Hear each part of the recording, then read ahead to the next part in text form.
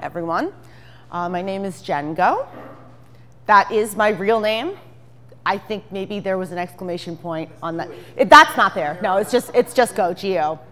I'm from Omaha. I was raised in the suburbs. I went to college in Portland, Oregon, and now I live in Midtown. And like he said, I am the store manager and special projects coordinator for a shop called The Afternoon, which is right across the street. And I wanted to talk with all of you for a little bit today about community and public art. When I think about how I feel about things in general, I kind of imagine like a sliding scale where there's like positive on one end and neutral in the middle and negative on the other end. And there's maybe like a bead that goes back and forth between both sides. And the bead kind of stops. There's like positive, neutral, negative, negative. It's like you're taking a survey. Like I'm constantly taking a survey. Life is nuanced, and there's not really a whole lot that makes it to the far ends of my scale. On the positive side, what did I put on here? Dogs, universal healthcare, runs of fries. Yeah, that's why I like local plug. Negative side, let's see, racism, sexism, humanity's continued use of styrofoam. Yeah, the far ends of my scale are like soapbox territory. Seriously, we know that styrofoam doesn't biodegrade. Why do we still use it? Like, we know this, it's not a surprise. That's another soapbox for another time. My personal background with the holidays, Christmas specifically, I would say neutral to neutral negative, which is not that bad, all things considered. I'm an only child, come from a small family. My parents were the weird black sheep who ran off from the super exciting city into the suburbs of the Midwest to be weird black sheep together. We were like a little island, so no big gatherings, there was no holiday schedule to keep. I grew up secular, so there was also no religious tradition to keep. You know, my parents did all this stuff. They did good. I love them very much. They did good. We had the tree, we had the lights, I took photos with Santa. But I don't know, somehow it never really registered as a big deal. One Christmas, maybe I was in first grade, Santa brought me the most amazing craft object. It was this kit that came with glittery, like dough, not Play-Doh, just dough, that you put into this little like extruder machine, and you plugged in these sort of hollow, clear butterflies. And then when you hit the button, the clay went into the butterfly in this amazing kind of tie-dye pattern, and you made yourself like this little object. And it took me about half an hour before I realized something was very wrong. One, you can't unmix clay. Like, that's it, you get one shot. Second, I couldn't even really get the clay back. Once the clay went into these little butterfly things, that was it. You could not open it. You couldn't take it back out. And I remember thinking, Santa did not think this through. I was so disappointed.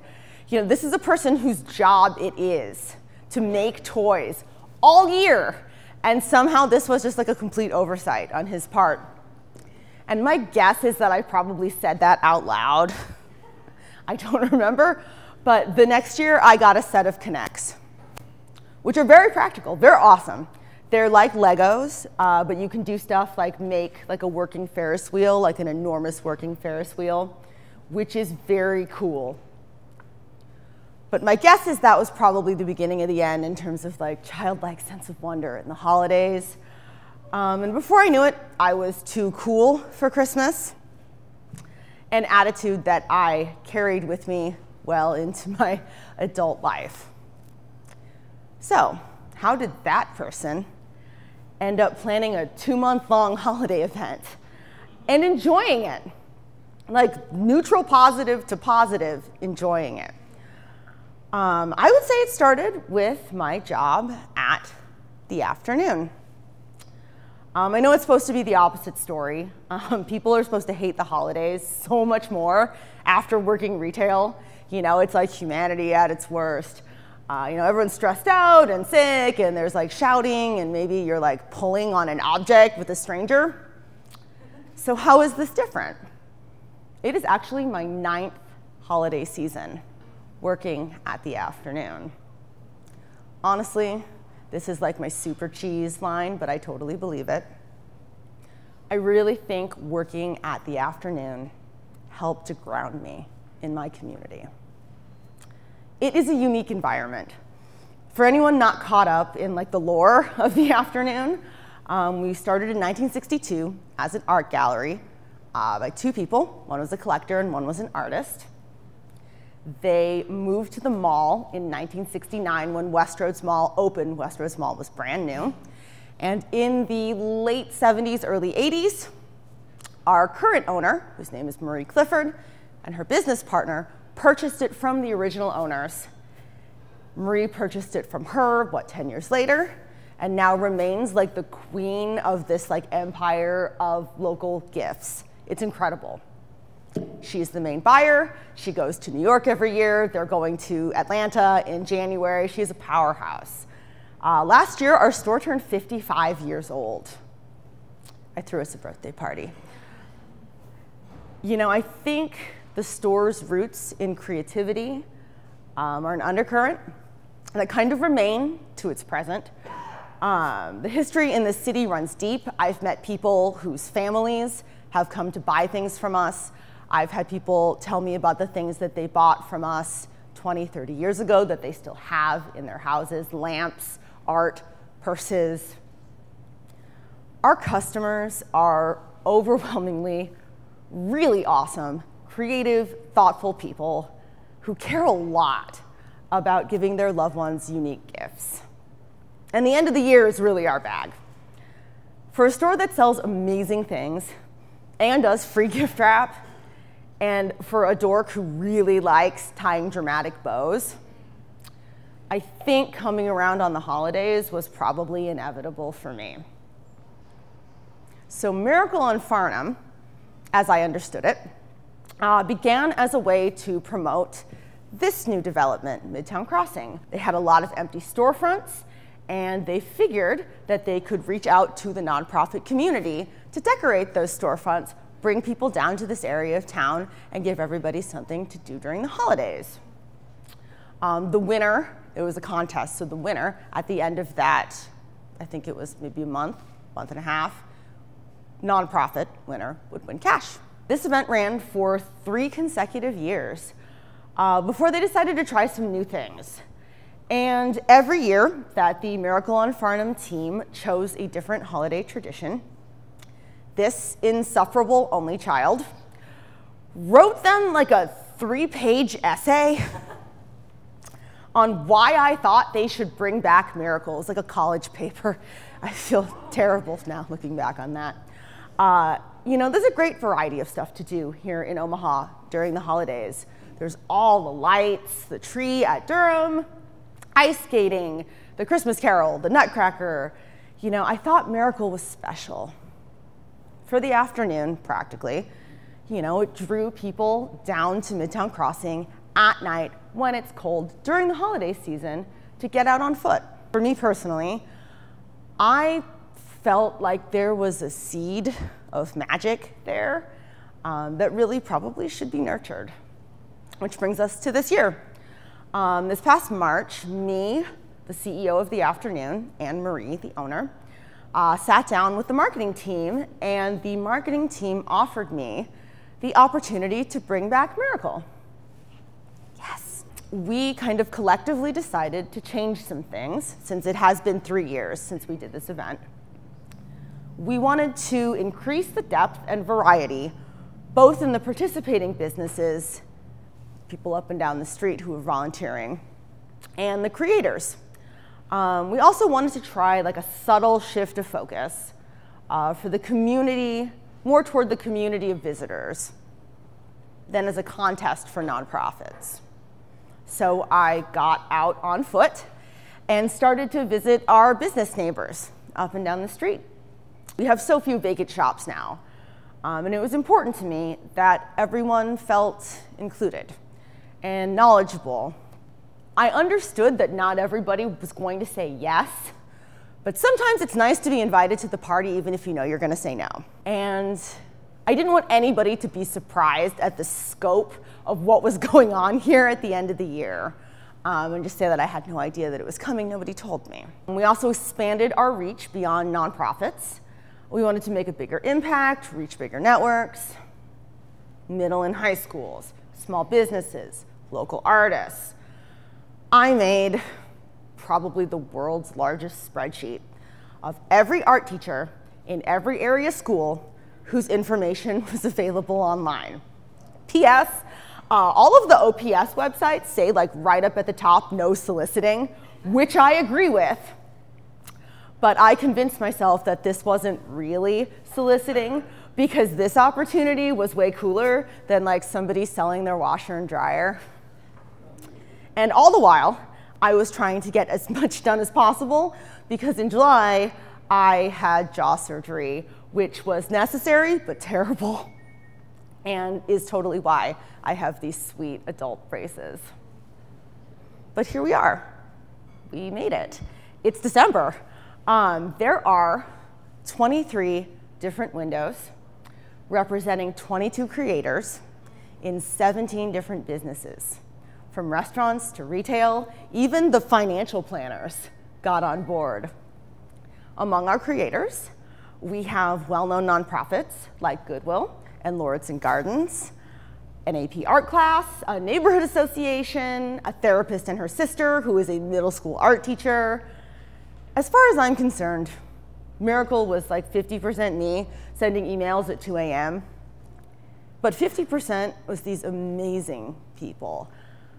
I put the pieces in place, and it was a lot of pudding. But the creators finished it. Like, they made Miracle happen. They were also all, generously, compensated by Mutual of Omaha with a $500 stipend for building materials. I have a soapbox about paying artists for their work, too, but it's another one for another time. Honestly, I think the entire topic of public art is a soapbox territory for me. As far as I'm concerned, more art should be accessible.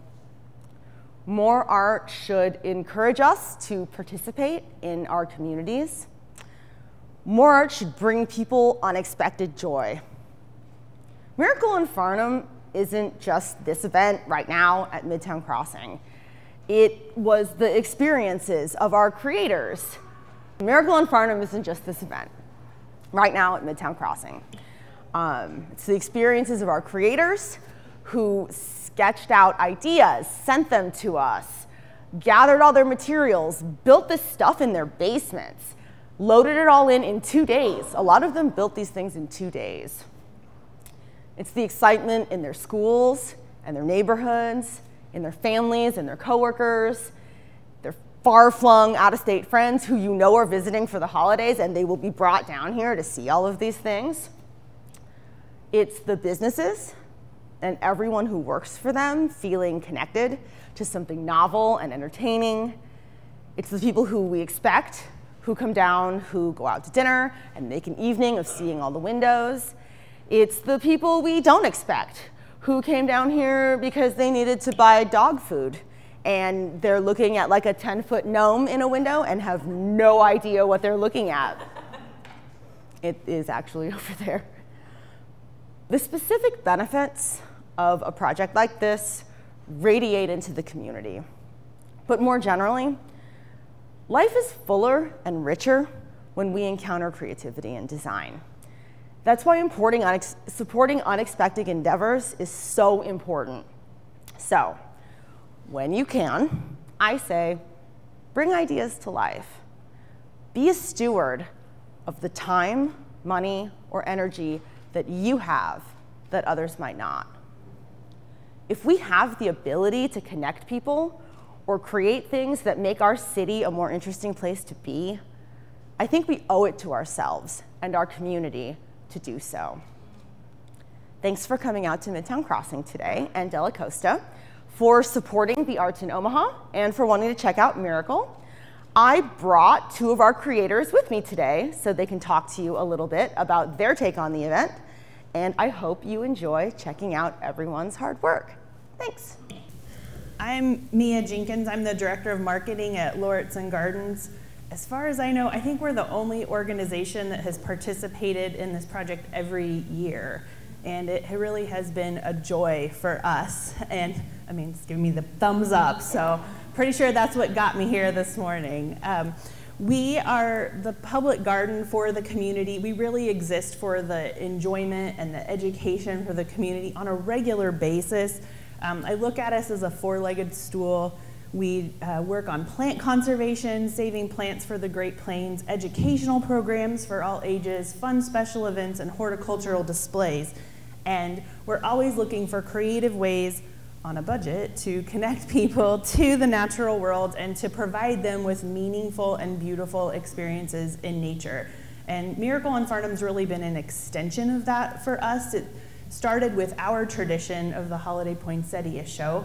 I hope many of you have been to that. The 20-foot tall poinsettia tree really has been kind of become an icon for the holiday in Omaha. We take a lot of time and effort to grow more than 5,000 poinsettias in 20 different varieties each year to showcase the diversity of the plant world to the public. And I kind of like to say it's a horticultural representation of the holiday season. And that's important to us. And so the first year, with Miracle on Farnham, we constructed an 8-foot tall poinsettia tree with live plants, which we had to water for 6 weeks off-site. With that, we also have holiday trains. We have landmark buildings, which are works of art in themselves, made of natural materials. And our team really works hard to try to come up with creative ways to take this tradition of a holiday poinsettia show, which could be very stagnant and feel the same every year, and make it different. So like this year, it's the Year of the Bird, and a lot of elementary school art classes made bird ornaments for us in a variety of styles. So you see yarn ornaments and paper ornaments and wooden ornaments. And so we try to connect with the community in a lot of ways as well to add something different to the garden that other people will enjoy and connect the younger audience with the garden so that they feel connected to the garden and to nature for a long time, kind of establishing a tradition of feeling comfortable with both nature and technology. So in terms of Miracle on Farnham, since I work in marketing, we're always trying to find creative ways to connect to the public and to promote the garden with the constraints that we're given. And so Miracle on Farnham has been a fabulous opportunity for us. One of the things that's been very interesting about it is the challenge. It's been different every single year that we've participated, and that's the fun of it, and that can be a source of frustration from it as well. So the first year, we were assigned the entire space that is now Hutch. It's a corner space. It was empty at the time, and it was huge. And so it was fun. We put the 8-foot poinsettia tree up. You could see it from both Farnham and I think 33rd Street. We had cut wood that we've had some felled trees. We made tree cookies for the whole floor. We put up a fun backdrop. We spray painted trees. It's like we worked so hard the first day, and then you stood at the front off of Farnham Street and realized like you could see everything on the other side, and we're like, we need a ceiling, because you could see up into the unfinished ceiling, you could see all of the can lights in the back, and detail is one of the things that's been driven into all of the employees at the garden for a long time, that you try to leave nothing looking unfinished. And so we quickly realized it looked unfinished, and so we needed to reorganize and replan. It was a great year for us. We had such a huge space. We had a frequency of watering off-site was kind of crazy, but it was really fun to be exhibited alongside our peer institutions. Like the first year, the install felt like a block party. So it was like next door you had Adam, the design team from the Durham, who build exhibits, and you had our friends from the Children's Museum down the street. And so it was fun to watch the progress of everyone because we all provide something great for the community. The second year, everyone was given a pre-built box. So they were all the same depth. And one of the things that we quickly found with window displays is you're trying to create depth, even if it's only a few feet. It really makes it more interesting to not just be like one layer.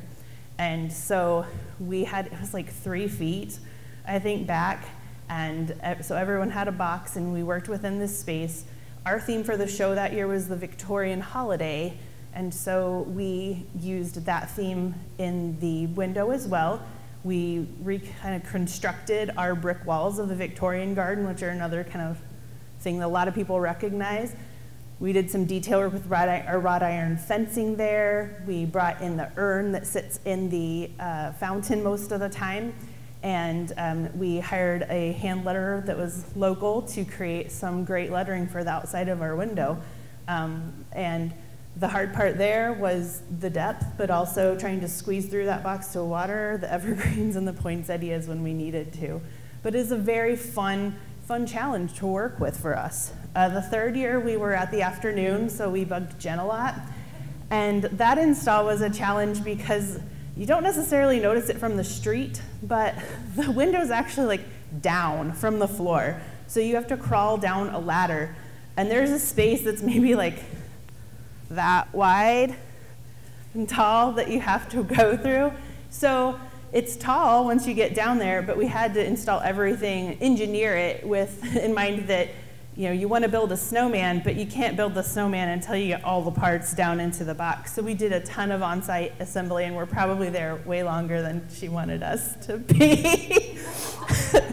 But that year we created the theme was building, and building traditions, and so we had just built a conservatory, so we kind of maximized on that and had that as a focal point of a snow vortex. You felt like you were kind of in a snow globe of sorts. So we built a snowman, which was also kind of a shameless tie to Frozen, which was very popular at the time, and built a tree out of Lego jumbo blocks because that was our upcoming exhibit at the garden. And it was very playful and fun, and it didn't require us to come down and water all the time, which was a great decision on our part. But that was the challenge that year, is how do you create something but then have to piece it out to get it in. So we did a lot of on-site construction. This year our challenge was we did 2 windows. We're crazy. The first one is actually here in Della Costa. We have a campaign going on where we are trying to eventually plant 1 million daffodils at the garden to really brighten everyone's spring and to become a spring tradition for our community. And we planted 50,000 this fall, which will bloom this March, hopefully, depending on the weather. And so this year our challenge was, it's 2-sided and it's visible from both the outside but also the inside of the restaurant. So creating something that isn't in a box, and also folding hundreds and hundreds of paper daffodils. But that was kind of a fun part for us. And then we also happened to be the culprits of the gnome. We used the gnome when my coworker Sarah Hankin had an 8-foot gnome in our office, and we thought, hey, when you've got a gnome and there's a great pun that works with the gnome and the holidays, let's use it. So we transported an 8-foot gnome in the back of a truck, which was pretty awesome, and brought it down here for our second window. And Sarah Hinken did the window graphics for both windows, and it really kind of creates the depth and the feel. We tried to keep it simple each time, but also create enough interest that it draws you in, and also promote things at the garden. So the daffodil window here helps you kind of encourage to make a small donation to the daffodil campaign, and the gnome window is encouraging gift membership. And so those are both very important and vital, funding sources for the garden, and helps us to continue to do more great things for the community. So we are incredibly grateful to Jen for bringing this back. To me, the tradition of holiday windows, like from New York and bigger communities, and in Europe. It's just amazing to see what people can come up with, and I know they have way bigger budgets than we do, but we hope you enjoy what we've come up with, because it's a great creative outlet for our staff. We do a lot of different things that are creative on a regular basis, but it really showcases the talents of our staff in different ways, anywhere from our maintenance department who builds structures to our horticulture department, and then our marketing team as well. So we're grateful to Jen and to the afternoon, and of course to Mutual of Omaha and East Campus Realty, and then also the Bayer Foundation, who provided prize money the first couple of years as well. And I'm competitive, Sarah would tell you that. We also have a tradition of being a recipient of prize funds. So we're really grateful for that too, that people have responded well and have really liked the window designs that we have come up with over the years. And so if you're so inclined and you like what you come up with, we're numbers 6 and 13, and you can vote for our window as well. And since we're all friends now, right? We're all friends. So this weekend we have Friends and Family Weekend at the Garden. So since you're my friend, you can drop my name, literally drop my name, Mia Jenkins, at the door. And we're open from 9 to 8, and you're welcome to come see the Holiday Poinsettia Show for free this weekend, or Holiday Poinsettia Show Aglow, which is our holiday light exhibit. That's from 5 to 8, but we hope it kind of makes your spirits merry and bright during the holiday season, after you've walked through the windows and enjoy what everyone has brought to the table there. So thank you so much. All right. Good morning, everybody. Forgive me for being a little nervous. This is my first time here with Creative Mornings.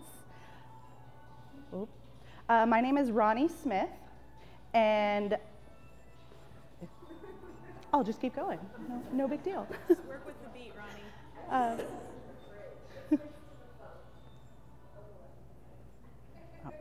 Okay, anyways, I just want to tell you a little bit about myself, a little bit of background. I'm from Colorado, born there, actually raised here in Papillion La Vista.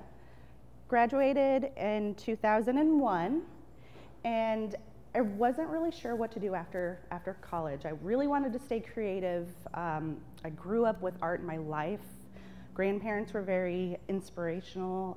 My grandmother actually did a lot of crafting, a lot of hand-painted, especially around the Christmas time, a lot of hand-painted ornaments. So that stayed with me, stayed in my family. So like I said, I graduated here from Papillion La Vista schools. My art teachers were great. That really stayed with me, and I kind of wanted to keep with that tradition of teaching art. Again, I still didn't necessarily 100% know what I wanted to do after I graduated. I signed up to be a graphic designer in the United States Army, served 8 years in the Army Nebraska National Guard, and I also did a tour in Iraq for a year. My job was actually pretty interesting, something you don't really hear every day. So keeping with that art, I signed up to be a multimedia illustrator, which basically meant I did a lot of PowerPoint presentations, did a lot of photography, which also helped me grow. Actually, when I deployed, I created hand-painted signs for the units that were coming in. I mean, really, you gotta think about it. There's nothing out there, can't make any printed signs. A lot of hand-painted materials, which was actually great for me. It was a way to stay creative during that entire year. After I came back is when I started the opportunity with the afternoon. That was in 2008. They were still at the mall. I worked there part-time throughout college. I was going to school to be an art teacher and to continue my creativity. I really wanted to teach other students about the process, because it's really important. And after I graduated, still stayed with the afternoon, had some other part-time jobs there as well. Graduated with a fine arts degree from University of Nebraska at Omaha. Also with a K through 12 art education endorsement. Found out I really loved teaching students. Teaching the process, you know, it's hard. It's hard for some of those students who have never experienced art before and to get them to love it. So that was really my job, is to be an inspiration to a lot of students. After I graduated, I did get a job in Millard Public Schools for a little while, teaching middle school art to 6th, 7th, and 8th grade students. It was great. It was wonderful. I still felt that I wasn't being as creative as I wanted to be. Took an opportunity with my other employer, Whole Foods Market, to be a store graphic artist. At that time, it was great. It was one of the best jobs I've ever had. I was able to be really creative in hand lettering, creating unique signs, creating unique displays for the store. Unfortunately, that job did come to an end. And you know, I was left kind of feeling defeated after that. You know, your creativity goes down a little bit and you're wondering how do I get back into it? And I know as artists and creative people, you know, sometimes you can get in that situation and you know, it's hard to find that inspiration to pick back up. For me, it was kind of a great opportunity to explore my artwork again and for looking for new opportunities to get my art out there. Working with the afternoon again, it's great. You know, you can't ever leave the afternoon if you work there. It's kind of like, you know, that keeps calling you back. It's such a unique store, so if you haven't been over there, please go check it out. So that helped me get to know Jen a little bit, and you know, she presented this great opportunity to participate in a window display.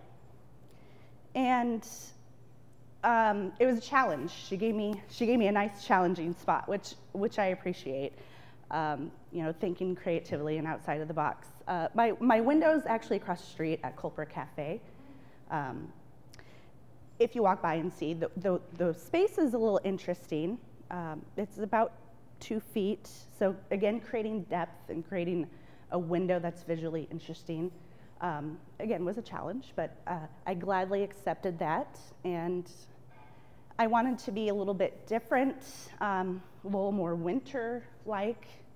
I'm a huge fan of donuts, and my theme was created before the space was actually given to me. So again, when I heard that I got Culper Cafe, I was excited, love their pastries, love their donuts. So it fit really well into my theme. My display is more winter look. There's fun things, there's some donuts in there. So if you walk by, you can see all the illustrative incorporations in there. So I really hope you do enjoy it if you walk by it. My husband helped me a lot. He's a tremendous help, also a creative person. So we work really well together as a team. I really want to just say thanks to the afternoon, thanks to Miracle. It was a really great opportunity to kind of get myself back into art. Because again, you know, you get a little discouraged, and as creative people, it kind of happens, and you have to find that process and get back into it again. So again, if you know, you feel that way, you just have to find something that really inspires you to get back into it. But again, thank you, and I really appreciate you guys listening to me. And does anybody have any questions? All right, thank you.